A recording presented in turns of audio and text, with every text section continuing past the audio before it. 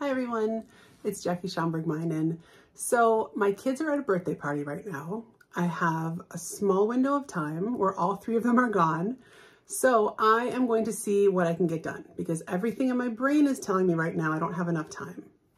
But I know better because my brain is lying to me. So I'm going to see what I can get done in this chunk of time. And that's what this video is. So without further ado, I'm going to be working on 6 panels. I'm going to start with them all pushed together as if they're one big panel.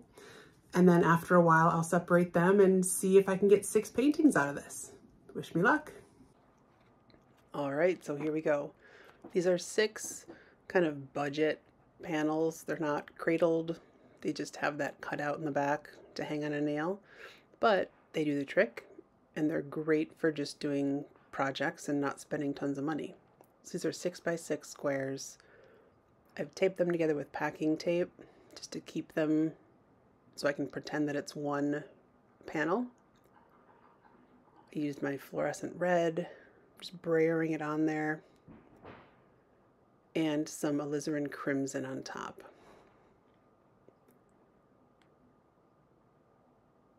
Using some white with my color shaper, and if it looks like a mess, it is a mess.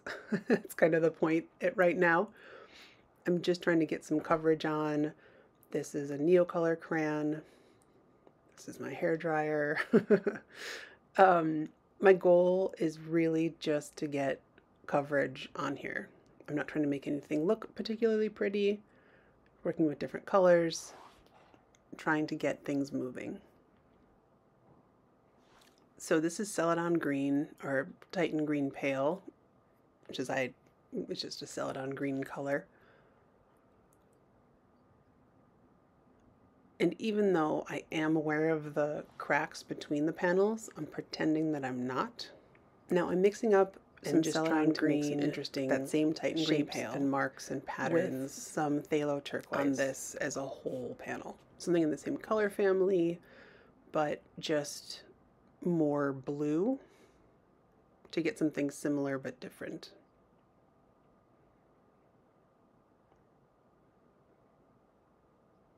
Now I did dry all of the Celadon for a while with my hair dryer before this because it was on a little bit thick.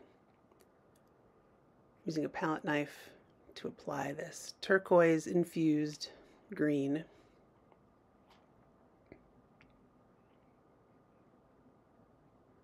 I have no plan.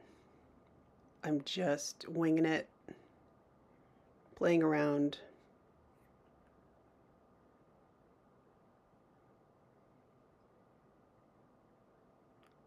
I knew that at the end I didn't want to have a ton of the red showing, but I wanted it to be little secret pops here and there. So I'm trying to fill up more of the square with the blues and greens. Now that I've made this big mess, I'm going to add some creamy white, try to clean things up a bit. I was dusting off some of the paint that I carved into because it made little marks everywhere. So I'm applying it. I tried with a foam brush and hated it, so I changed to my smaller color shaper. And I'm just carving in with a wooden skewer.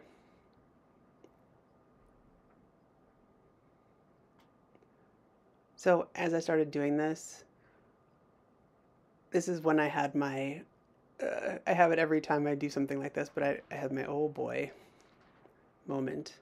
Like, what have I done? What am I doing? We can't turn back now. I better just keep going.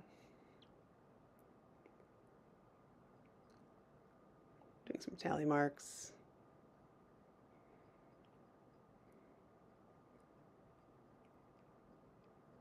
So I was not loving this minimal coverage on the white, and I didn't really mean to cover up everything that I covered up. But again, I did because I wasn't planning I just did it and thought, oh boy, that's a lot of white.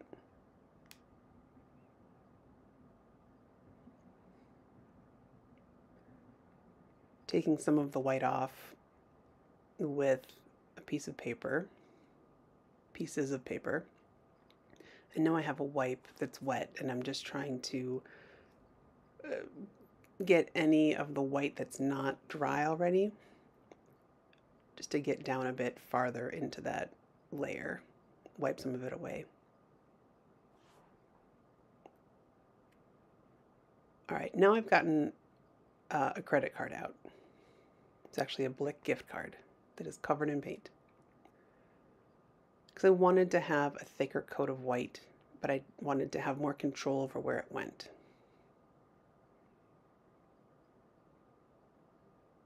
And just, I like the shape that it makes when the credit card pulls the paint across, it's more of a line. The palette knife is more, you know, it just kind of hugs the top bumps of the panel.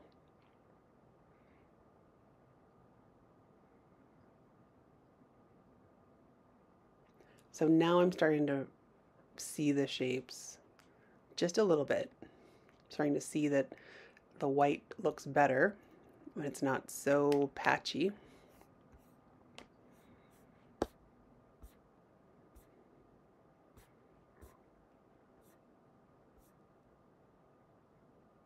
This is Sun Gold from Nova Color Paints. Oh, you know what? It's not. I got out the Sun Gold, but I tricked myself. Then I decided I would add some yellow ochre first. This is actually yellow ochre. Sprayed some water on it to get those little dots.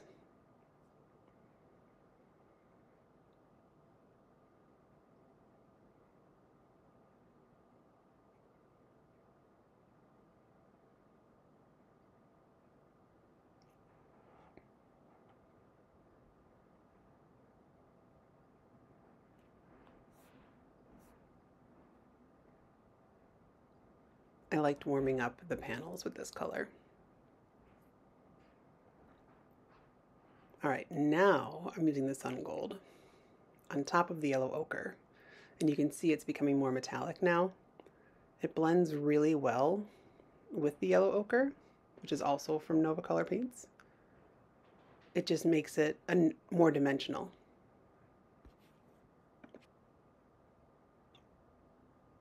I'm just using a pencil to scribble some words that are unreadable.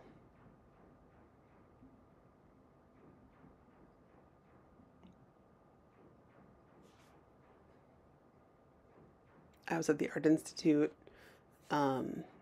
with my friend Paul. Shout out to Paul. Last weekend, and we saw some Cy Twombly paintings, some giant ones, and I was very inspired by that. So that was my little homage to him writing with pencil inside there. All right, now this is a beautiful oops because I was looking to see if I wanted to add that green tissue paper, but the corner dipped into the turquoise on my palette, and then I accidentally dragged it across my painting on the bottom right. So I doubled down and just got more paint on it and dragged it across all the other ones. Spreading it around with my brayer, which kind of had a fun effect.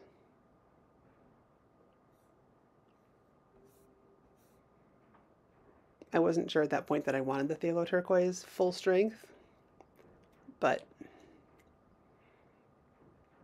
it's just what happened. The phthalo turquoise wanted me, so I honored that.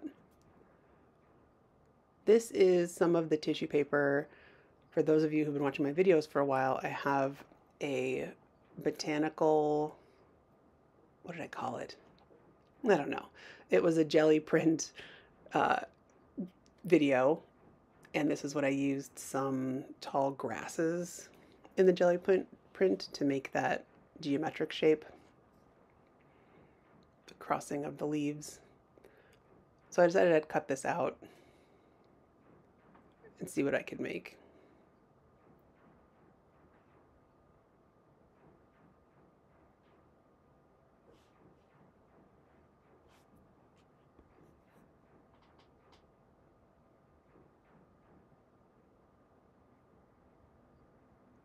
Again, I had no plan.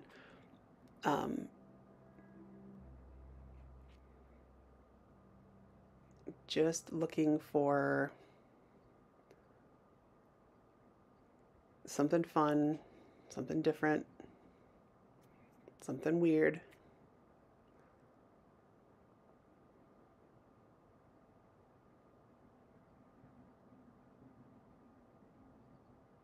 Bingo.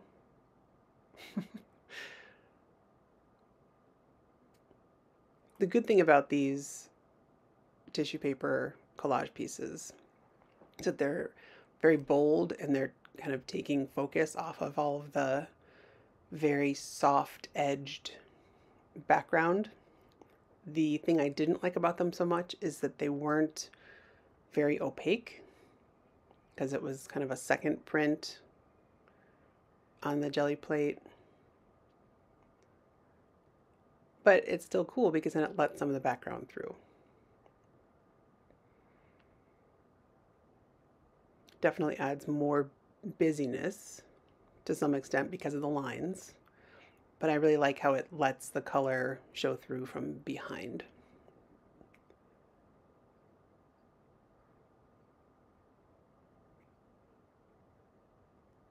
When in doubt, add something different. So, wasn't sure where to go with the backgrounds that I had made so far, and this is definitely different. So I'm at least following my own advice this time.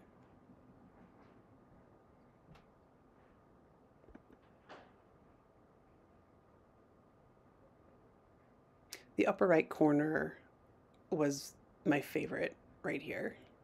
I really liked the balance that was happening. I liked that squiggle at the top from the Neocolor crayons.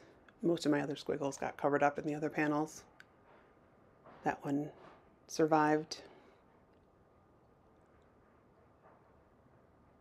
So now I've got something on each of the panels from that one tissue paper collage print.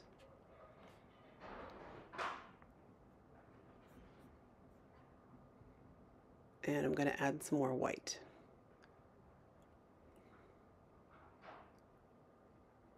I'm using a brayer. I like applying things with the brayer sometimes because everything softens. The edges soften.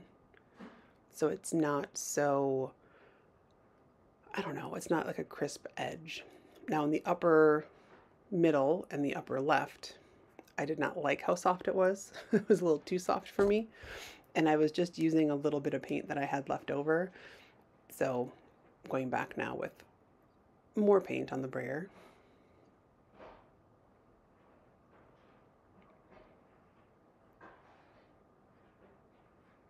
And I do like how this, even though the black still has harder edges, this does soften it a bit. Now it feels like those black pieces are in a cloud.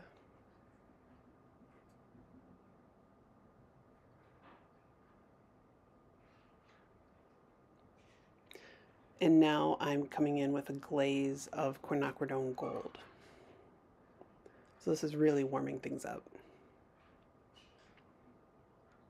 And I can be more intentional here about, right now I'm editing. So now I'm deciding where I want to have color, where I don't want to have color, where I want a little, where I want a lot.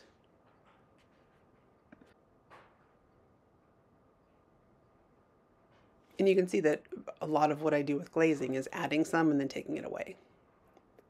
So I add some and then I pull out the,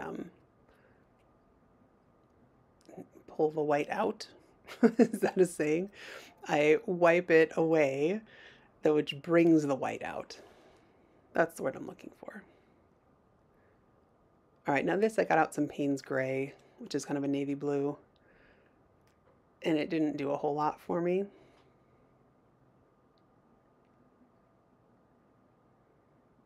That's some more Payne's Gray.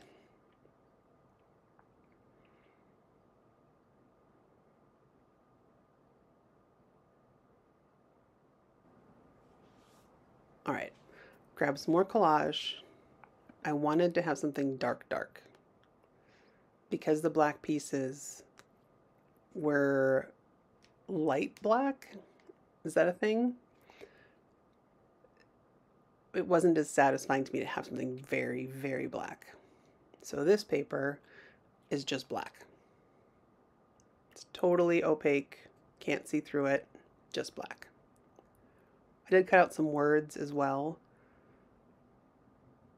The word on that little peach piece on the upper middle says everything, and I put it upside down. The move word right there, before I cut it in half, it was just like totally overpowering the panel because you could read what it said and it just said move. So I cut it in half to take some of the focus off of that. When you can't read what the letters are, they are a little less in your face, or a lot less in your face, and just become interesting shapes at a certain point, rather than giant words telling you what to do.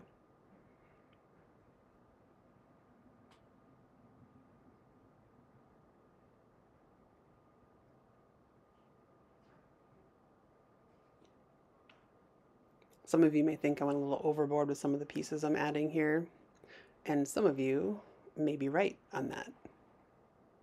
I still haven't decided, but I needed something, and this is what I did, and it was something, which means it wasn't wrong.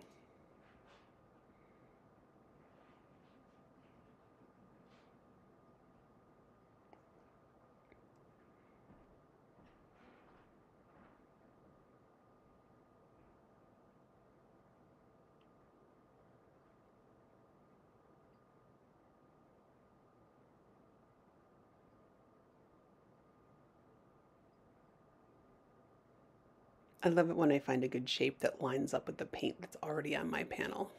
I really liked that upper left, how it just looks kind of like a hilly horizon line. And the upper right is still my favorite so far. Even though I love all my panels equally, just like my children, the upper right was, I really liked what was happening there.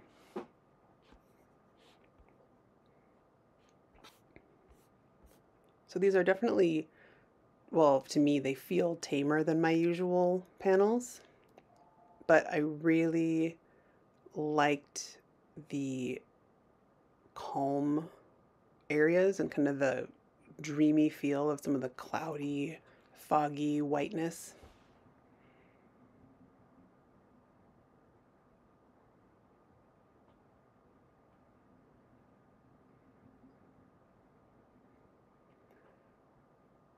I'm still so pleased that I got something done in my block of time. So when you have those moments, just like I did, when I kept my, my intellectual mind was like, I bet I can get something done during this time. And my whatever other brain, ADHD brain, I don't know, artist brain was like, oh, it's probably not enough time. Don't do anything. Just scroll Facebook. I'm so glad I ignored it, because now I have 6 new panels that I can continue to add to if I choose. Keep playing with. I think the one on the upper right after this, at the end of this video, you'll be able to see, I think that one's done. But you can let me know what you think. And I would love to know if you struggle with that feeling of, I have some time, I could make some art, and then you kind of talk yourself out of it. Like, I probably don't have enough time, I shouldn't even start. I don't know. Do you guys ever get like that? I would love to hear about it in the comments. If you have a way that you get yourself out of it, I'd love to hear that too. I'm sure others would love to see that too. But just let me know in the comments if you get that feeling of, I want to do art. I have some time. It's probably not enough time. And you talk yourself out of it. I'm just taking a black brush. It's a dry black brush with a little bit of black paint, darkening in some of those areas that are not quite as dark as I wanted. And then using the brush just to get like a dusting of black around some of the white edges and colored edges so that the black doesn't look as crisp against the other colors. So that's my favorite. I'm pretty pleased with how these turned out, given that I didn't have a ton of time and I still got 6 panels made. So let me know what you think. And if you haven't already subscribed, please consider doing so. I put new videos out every Sunday.